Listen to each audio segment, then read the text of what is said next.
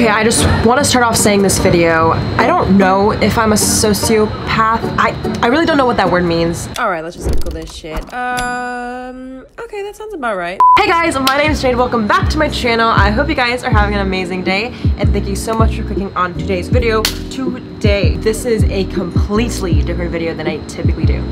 If you guys can see, I'm on the patio. It's a little spooky vibes. If you saw the last time I was on this patio filming a video, I was actually talking about the truth. My truth on why I don't take sponsorships. I've literally taken 0 sponsorships on this entire channel. I don't know why. It's probably not a good business move because I turned down a lot of money. Now, I'm not a huge influencer. I built a community on this channel and it's a complete blessing to me. But let's just say that there are other people that are a lot bigger. YouTubers these days have been growing super fast, and a lot of you guys ask me, hey Jade, does it take a certain personality to be a successful YouTuber? Now here's some context, you guys. If you're new to this channel, I'm actually a 17-year-old entrepreneur and digital marketer. My day job is just helping you grow your channel. All I do is marketing. I am also curious if you need to be super loud, super annoying on camera to be successful in order to engage an audience. I didn't really think so until I was watching a Shane Dawson documentary series about Jake Paul to see if there's another YouTuber is a sociopath. Now apparently a sociopath is someone with a deep lack of empathy. I got really scared after hearing that definition because I actually have an extreme lack of empathy. I don't know if I am someone with a personality disorder or if I'm just a complete narcissist. So that's why I'm gonna go take a quiz and see what we find. At the end of this video, you're just gonna learn, does it take a certain thing for people to be successful online? Does it matter to you? And lastly, I'm actually gonna be calling up my dad. If you guys don't know, my dad has been a huge part of my life, running businesses as well. I just want to know if I've always been this narcissistic. So that's what today's video is about. It's going to be a multiple part series and we're just going to dive in. Okay, so I got my laptop here. I was actually currently working on a few events for my app I was launching and I'm so excited. I'll dive into that later, but let's just open up a new tab and find a quiz. I haven't even searched one yet. So I'm going to start off just searching Google what I would typically search if I was concerned. Am I a sociopath? Oh, there's already multiple searches. Okay, so one of the first searches is called the sociopath.test.net.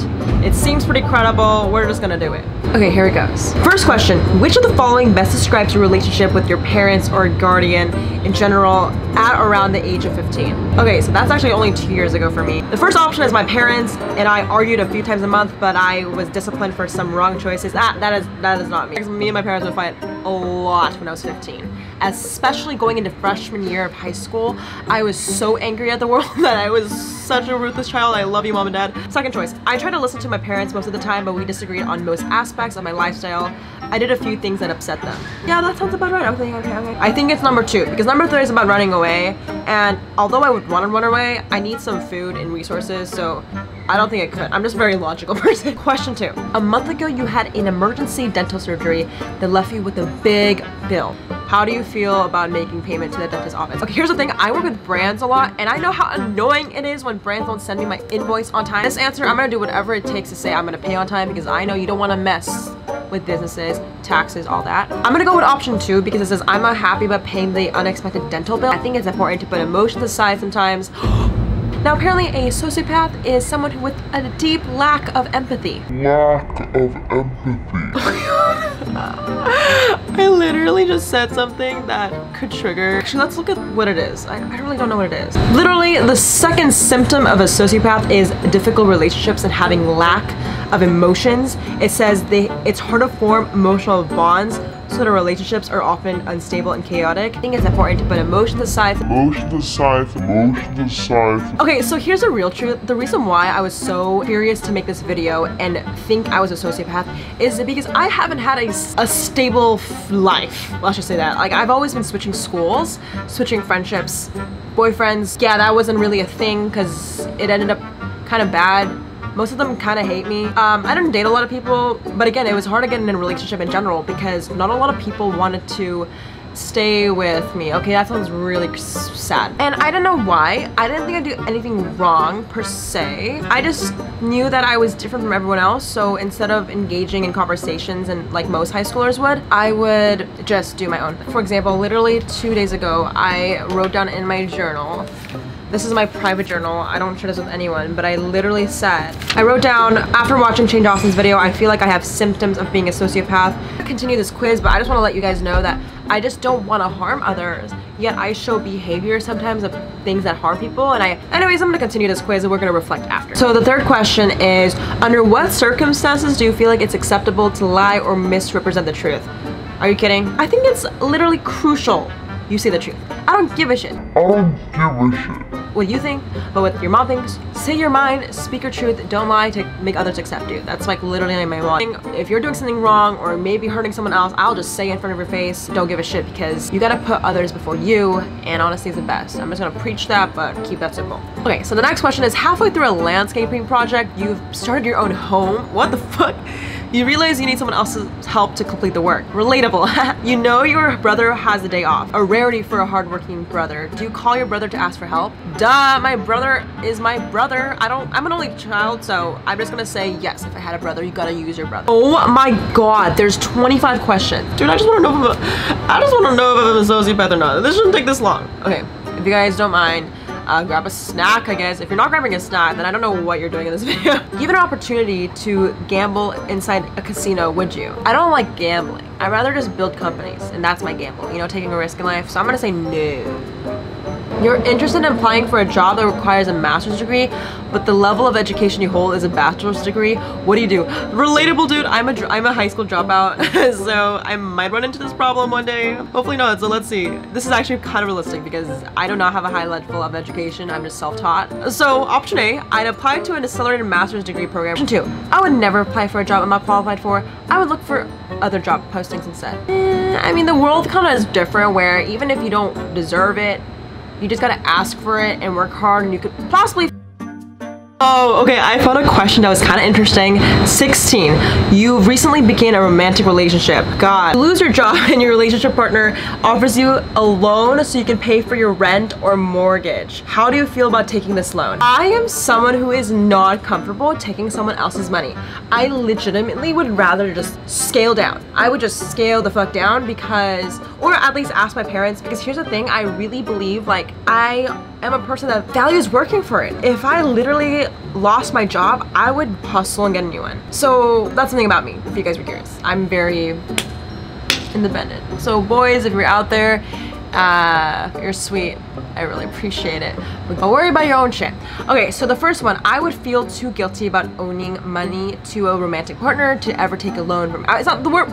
For me, the right word isn't guilty. I refuse to take the loan because I absolutely have no other choice because I pride myself on being able to pay my own way through life. That's kind of me though. Well, here's the thing, you know what I mean? Like, if you lose your job, wouldn't you at least have savings? Like, whoever loses their job and doesn't have savings and relies on their partner literally just set them up for failure. So I think it's your fault, bitch. Lack of empathy. I'm so embarrassed by this question. I feel like this might conclude if I have a sociopath behavior. Number 19, you move away from one side of the country to another. What is most likely the reason? So here's the thing, you guys know I'm currently in LA. I travel, I love traveling. My parents live all the way up in Portland, Oregon. This weekend I literally drive from Portland to LA, which is around 14 hours alone. So I did this because I can't fucking stand my small ass town who doesn't support entrepreneurship. Not even that, it's just like I'm really bored. I would make a move like that after careful consideration and discussing it with my family. If my current employer, no, I would not ask my family. Option 2, I would make a move like that if a family member needed me to take care of him or her. Not the case for me. Lack of empathy. Option 1, sometimes I reach a point where I can't stand my surroundings anymore and I feel like I just have to get far, far away. Me. And I'm not even ashamed, like, relatable for Guys, number 22, you have an opportunity to invest in a business. Yes, queen, slay. The business plan incorporates a radical new concept in its market and investment is highly risky. That sounds like my business. Are you likely to invest in this business? That's so fucking vague. This plan incorporates a new radical concept, but the investment is high. That's literally every single business. Like, we can take my app for example. So my app, self-plug, but if you were curious, it's a platform to help creators grow and basically how to get more followers, how to take your brand from a passion to a career. So I'm building up an educational platform to help you guys out, and it's very cost intensive. Developing an app takes lots of time and money. So knowing that background, I'm gonna answer this question like I would with my own company. Last question, finally got it. For several days in a row, you've been feeling rather sad and blue. I'm gonna go ahead and answer number 3. Anyone who answers number 3, you must be really in out of your head. Okay, I'm gonna hit finish. We're gonna come back and see the results. Okay, I'm kind of scared. You guys, I'm 28% sociopath. I have 28% of me being partly a sociopath. What does that mean to me? I don't fucking know. So here's the thing. Maybe you're someone who carries disorders or traits that aren't perfect. That's okay. I know I'm kind of elaborating and making this really a big deal, but for someone that is an only child and values friendship, kind of hard to go around high school and kind of being like someone who would unintentionally hurt people's feelings, and I didn't want to be that person anymore. For high school, I literally took 1 whole year to redesign myself. Like, I was tired of identifying myself as someone who was a monster. I started reading books like The Likability Factor, How to Have More Empathy. I don't know, it just, these skills don't come natural to me, which is why I wanted to know if maybe this is just something I'm born with. The fucking word sociopath is another word for someone who's just not perfect. At the end of the day, none of us are perfect.